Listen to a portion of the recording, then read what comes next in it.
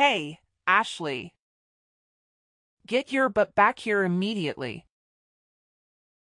Who do you think you are to storm out on me like, huh?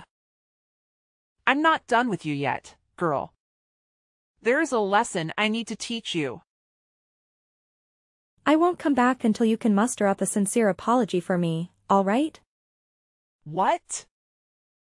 You expect your oh-so-proud mother-in-law to stoop down and apologize to you? Hilarious. You must be living in a fantasy world. Now spill it. Where the hell are you right now? Don't you dare tell me you're out there gallivanting, bad-mouthing your loving mother-in-law. I'm at my parents' house and I won't come back. Oh. Look who's playing the role of a helpless little daughter-in-law. Running back to mommy and daddy whenever things get a tad bit tough, huh? How about you grow a backbone and get your sorry self back here so we can have a proper face-to-face conversation like adults? Man up, princess. No way. Why on earth should I bother coming back there? So you can hurl more despicable insults my way? I'm not dumb enough to fall for that. Wow. You really excel at being a pathetic excuse for a daughter-in-law, don't you? 3 whole years and still no baby? Even pigs are more fruitful than you. What a disappointment. Did you conveniently forget what the doctors clearly explained? It was all due to the immense stress I've been dealing with. Do you even comprehend the amount of stress and anxiety I have to endure from living under the same roof as you? I've been carrying the burden of both household chores and office work. Because you can't be bothered to lift a finger and contribute anything. What? If you can't even handle the basic task of housework, then what use are you? It's common knowledge that being a daughter-in-law means taking care of your husband's family. It's an unwritten rule that's been around for ages. Get with the program. You didn't marry my son just to play off his clerk, so you cut it out and start pulling your weight at home. Quit with the work nonsense and focus on being a proper homemaker, will you? Do you even comprehend the reason why I have to lend a hand with the office work? It's because your family's liquor business has hit a rough patch. And your husband can't afford to hire more staff. Yet despite all that, you still have the audacity to treat me like some kind of freeloader? What's your deal? Nothing I do ever seems to be sufficient for you. You always find something to nitpick about every little thing I do around the house. Oh, the audacity. How dare you have the nerve to criticize me when all I've done is graciously bestow my superior wisdom upon you to mold you into a better daughter-in-law. Clearly. You should be more grateful for my insightful lessons and stop questioning my impeccable guidance. You had the audacity to throw away all the food I carefully prepared simply because it didn't meet your taste preferences. You incessantly nagged me about having a child, completely disregarding my own feelings. All you've managed to do is pile on more and more stress for me. And that's your idea of bestowing your superior wisdom upon me? Seriously? Remember, your main job as a bride is to bless my family with an heir. Oh my goodness. There are tons of babies out there. So why can't we have one too? You're the one to blame for all of this. It's all because of your total incompetence as a daughter-in-law. Maybe you should take a long, hard look in the mirror before you start pointing fingers at others. Do you have any consideration for the other people around you? Your family's business is going down the drain. And yet you continue to spend money recklessly as if there's no tomorrow. What?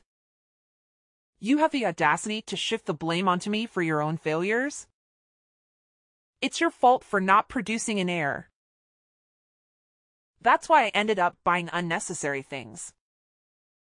Let's face it. You're nothing but a curse. A burden that brings everyone around you down. Ever since you stepped foot into my house, my family's business has been tumbling like never before. Don't even try to deny it. Can't you understand the reasons behind why I can't have children? It's because of your constant grumbling and negativity that my health started deteriorating. The doctors even advised me to take some rest in a peaceful environment. But let me ask you, how am I supposed to find any rest if I continue to stay with you? Well, fine, then. You can stay there at your parents' house and rest for a while. If you really want to. Wait, hold on a second.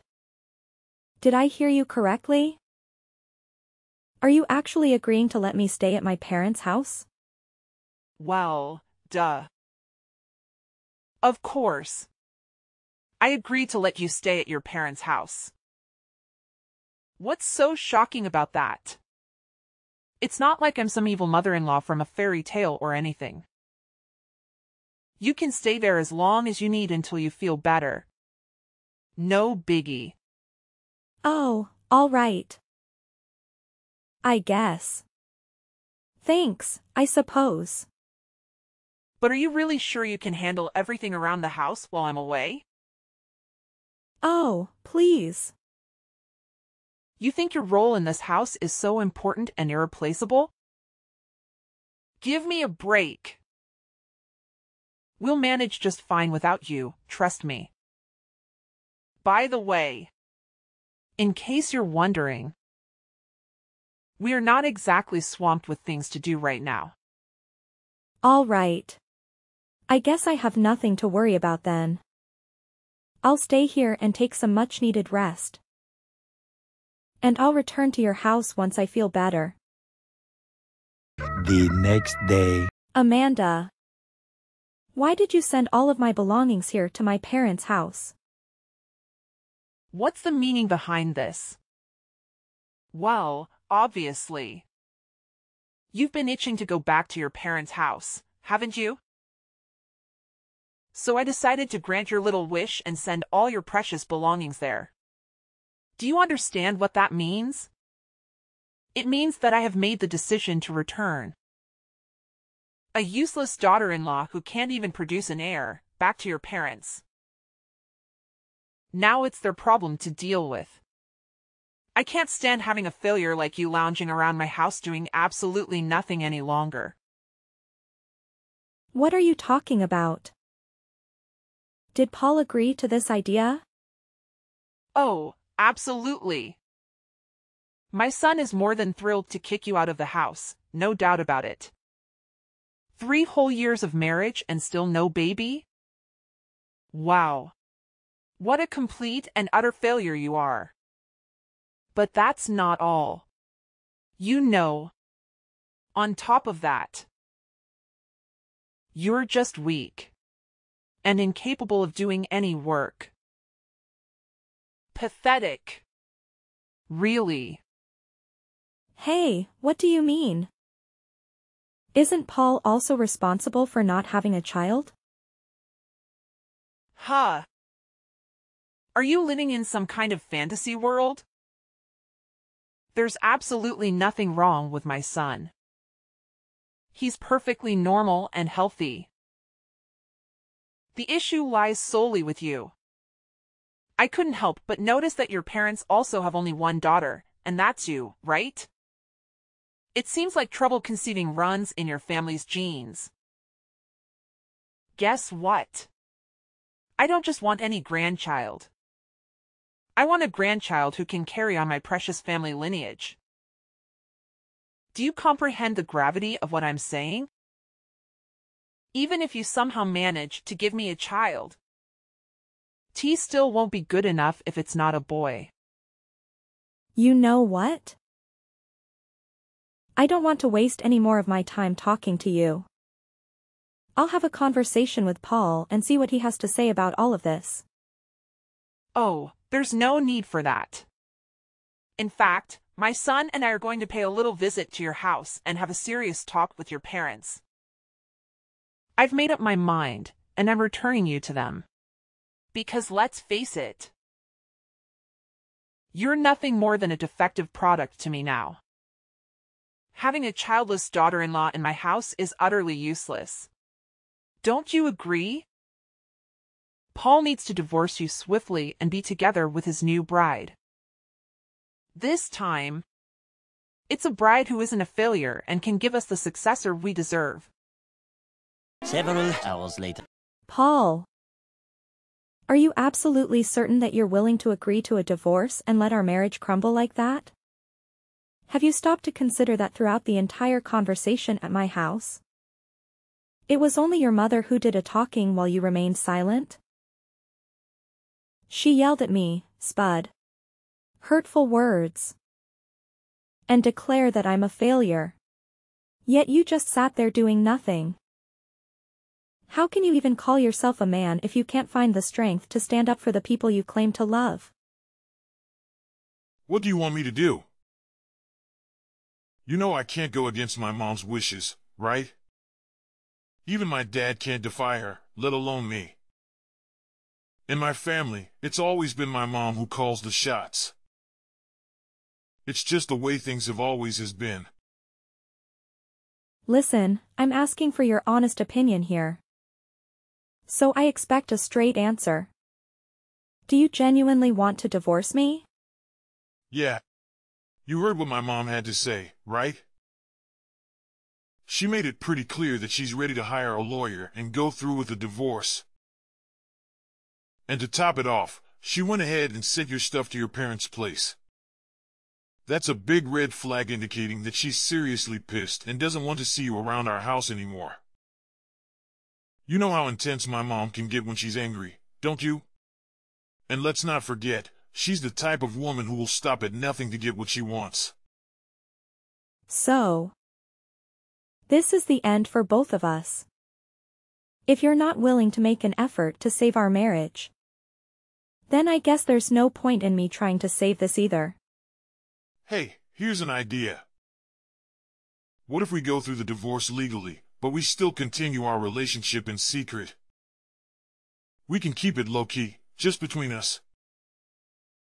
I promise, no one will ever find out, not even my mom. We just need to be cautious and make sure she doesn't catch us together. You know? What are you even talking about?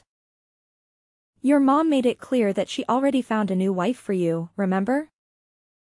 And based on your character, I highly doubt you'll have the courage to say no to the girl she chose to be your future wife, right?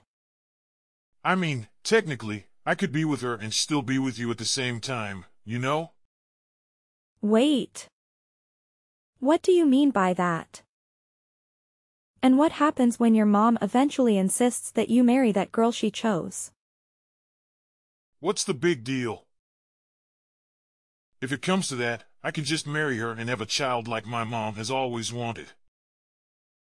But you should know, my heart will never belong to her. You're the only one I have in my mind. Honestly, that's the most repulsive thing I've ever heard. Look. I have zero interest in being some kind of side flame, alright? Let's just get the divorce finalized and move on from each other once and for all. What? Are you seriously this heartless, giving up on us so easily like it means nothing? It's as if you never even cared about me in the first place. I gave you a chance, but you turned it down. So don't even try to blame me for this marriage falling apart. It's all on you. 1 year later. Ashley, are you there? Please answer me. Can we talk? Paul. Ashley, I'm feeling pretty down right now, and I just want to talk things out with someone. I hope you have a moment to listen to me. Actually, I kind of need you to listen to what I have to say. Well, go ahead and tell me. But didn't you just get remarried not too long ago? Shouldn't you be happy instead of sad? Wait, Hold up. How do you know that I recently got married again? Who told you about it? Well, guess who spilled the beans? None other than your lovely mom. You know how she can't contain her excitement and always was eager to make me feel miserable. She wasted no time in announcing your engagement to me. And surprise, surprise. She was also the first person to inform me about your wedding. Gosh. Why can't she just keep her trap shut for once? It's so frustrating, honestly. And she also couldn't resist boasting about you and your wife expecting your first baby. Didn't she? Congratulations, by the way. So, what's there to be said about? Everything seems to be going perfectly for you. Having a wife and a child, just like you always wanted, right? After all, your whole life purpose has always been to make your mom happy, isn't it? Look, you don't get it. The truth is, I don't have any feelings for her. I only married her because my mom twisted my arm, not for any other reasons. Plus, I went to the hospital for a fertility checkup recently. What? So you finally went for a checkup? Do you even remember how long I've been telling you to get one? But every time I brought up the topic, you always managed to find a way to avoid it or simply ignore me. I know. But calling the hospital for a fertility checkup is just so embarrassing. And it totally bruises my male pride. You're well aware of that, aren't you? Is your precious male pride more important to you than the person you supposedly love? Fine. Then. Just tell me. What did the test results say? Well, the news isn't great. You know, the doctors told me that I'm infertile.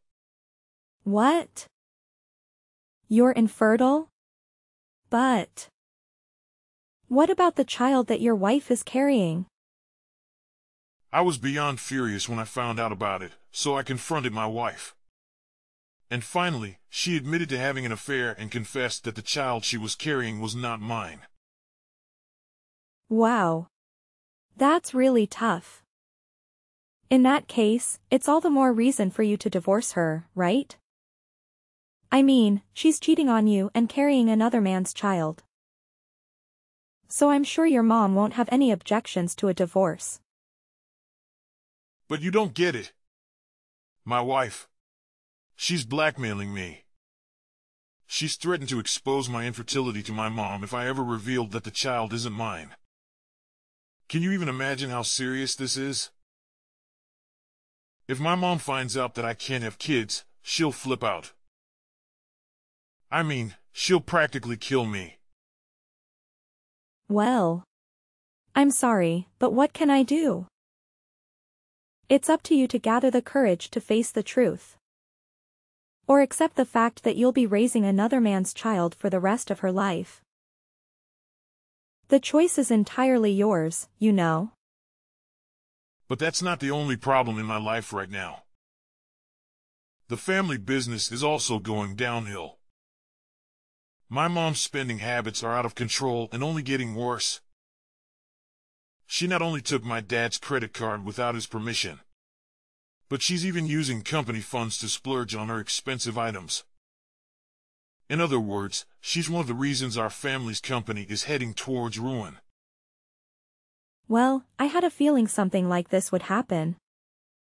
It's your mess, along with your mom's. So you better take responsibility and handle it on your own. Anyway, I have something else important that requires my attention. So I guess I have to cut our conversation short here. Wait, hold on. You can't just leave me hanging like this. I'm your ex-husband, remember? Can you please give me a hand? Just a little bit? Can we please consider getting back together? Ashley? Several days later. Ashley! It's your dear old ex-mother-in-law here. I hope you haven't kicked a bucket or something. So, how's life been treating you? I wouldn't be surprised if you're hiding in some corner, bawling your eyes out for being dumped by a gem like my son. Amanda. Seriously? Don't tell me you're texting me just to chat about this nonsense. By the way, didn't I block your number before? Why do you keep texting me from new numbers? Don't you have any shame? What's wrong with you? Can't a loving mother-in-law check in on her dear daughter-in-law once in a while? Geez, you're so touchy. Excuse me, but aren't you forgetting something? You're no longer my mother-in-law. So don't try to assert any authority over me by using that title. It's not going to work, okay? All right, all right. Haven't you heard the fabulous news? We are throwing a baby shower for Paul's child. And guess what? It's a boy. Jealous, huh? It's something you couldn't manage to do in the whole freaking 3 years you were with my son. Well, what can I say? Congratulations. But based on what you're telling me, it seems like Paul hasn't bothered to share the latest news with you yet. Maybe you'll never hear about it. But, hey, who am I to judge, right? Honestly, I think it's better that you don't know about it, because once you do, I'm not sure if you can handle it. What's this latest news you're talking about, huh? Just tell me already. I don't have the time or the patience for your little mind games. I'm sorry, but you'll have to ask Paul about that yourself. I've already divorced your son, so I'm just a stranger now to you and to your family. Oh, and by the way, if I were in your shoes, I'd start being more cautious with spending money because your husband's company is on the verge of bankruptcy. Just thought you should know. Huh? What are you talking about? Who told you that? Of course, the business is facing some challenges these days, but there's no need to worry. It's definitely not going bankrupt. Not at all. Haven't you heard anything? My father's company cut off all transactions with your husband's company a few months ago. And just to keep you informed, my father's company also happens to be one of the most crucial business partners for your husband's company. What? I've never heard anything like that before. Wait. Now that I think about it, my husband did mention something like that when you and Paul were together. And you might not be aware of this, but your son and husband actually came to my house to apologize to me and my parents. They pleaded, expressing remorse for their actions and asking my father to reconsider their trade relationship. But, of course, my father didn't pay any attention to them. He made it clear that they were only doing business out of respect for the former president. And that's no longer the case. But I don't understand. Why did my husband have to go to such lengths? Why didn't he just give up and find another trading partner? Is your father a company really that crucial for our business? Well, all I can say is that my father's company is a significant client and brings in good profits. As it turns out, all of your husband's other trading partners have been pressuring him for lower prices, making it hard for him to make any profit. However, my father's company, due to their relationship with your husband and his father, hadn't asked for any price deductions. So when they decided to end the transactions, it put your husband and son in a tough spot to manage the business.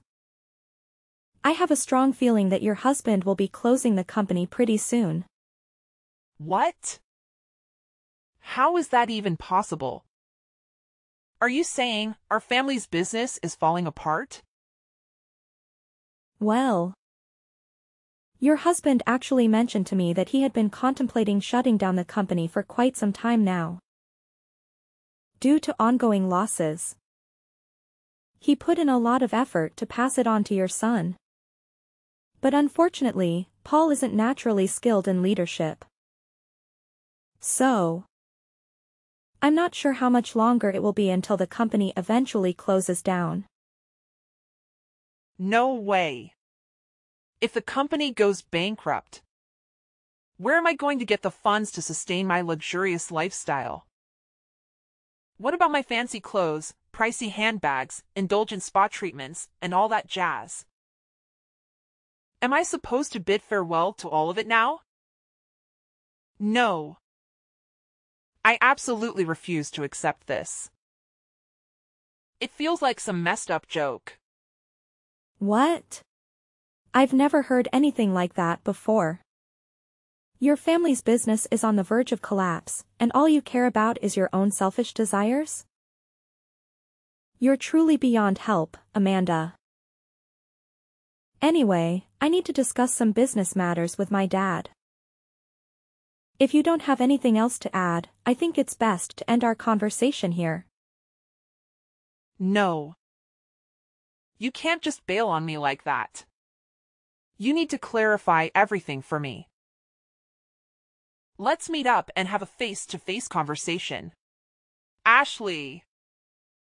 Several days later. Ashley, can you please give it another shot? My mom found out about a situation between my wife and me, and she went ballistic. She disowned me, calling me useless for not being able to have kids, and then kicked me. My wife and her child are out of the house. Well, that's quite harsh, isn't it?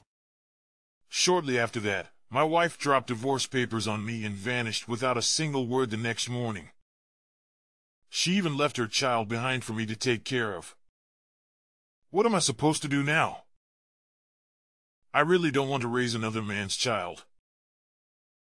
It deeply hurts my pride as a man. Honestly, I'm not sure what advice to give you right now.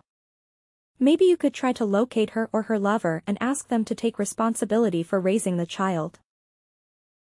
Either way, the safety and well-being of the child should be the top priority.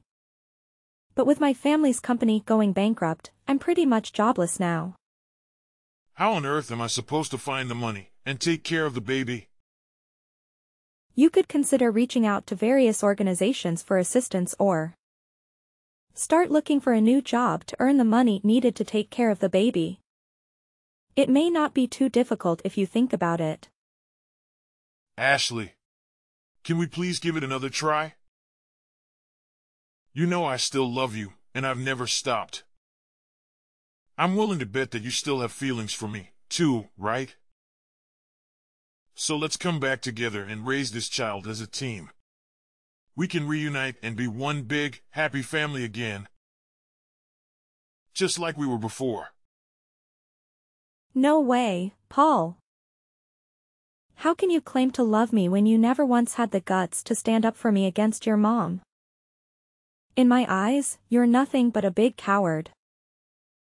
Why don't you go running back to your mommy and cry for help? I'm actually glad I got rid of a mama's boy like you and a monster-in-law like your mother. Don't even think about begging for us to get back together, because it's never going to happen. This mess is all you're doing, so you better deal with it on your own. Not long after the companies collapsed, my ex-father-in-law decided to file for divorce, leaving my ex-mother-in-law to handle all the debts on her own. Amanda, abandoned by her ex-husband, tried to locate her son, Paul, and eventually ended up living with him in his cramped apartment. However, Paul's intentions were far from noble. He left the responsibility of caring for his illegitimate child with his mother while he drowned himself in alcohol day in and day out. Despite his attempts to reach out and apologize, I chose to maintain silence. During my difficult post-divorce period, a supportive friend from work came into my life. He is an amazing person with strong principles, and he truly captured my heart. After dating for about a year, we had the wedding we had always dreamed of. And when I thought things couldn't get any better, we were blessed with a baby.